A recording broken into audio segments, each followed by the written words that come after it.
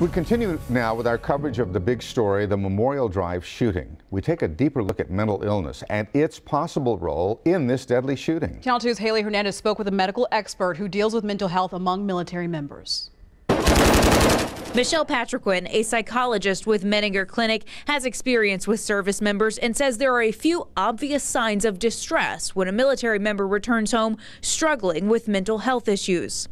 Maybe they're withdrawing socially, avoiding things that they used to participate in, as well as maybe re-experiencing some things that may have experienced overseas.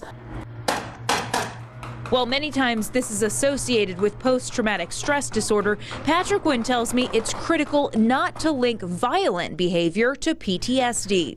Things like substance use can play a role in violent behaviors, but really not mental illness. Really, the two are disconnected.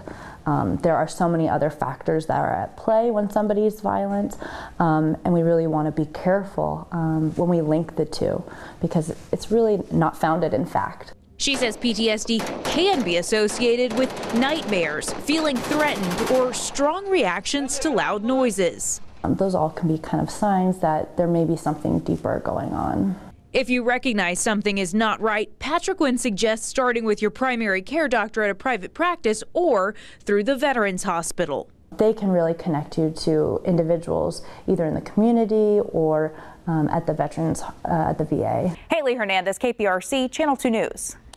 Dr. Patriquin says that while violent behaviors or delusional thoughts are different from PTSD, they are still something that fall under mental health and need immediate attention.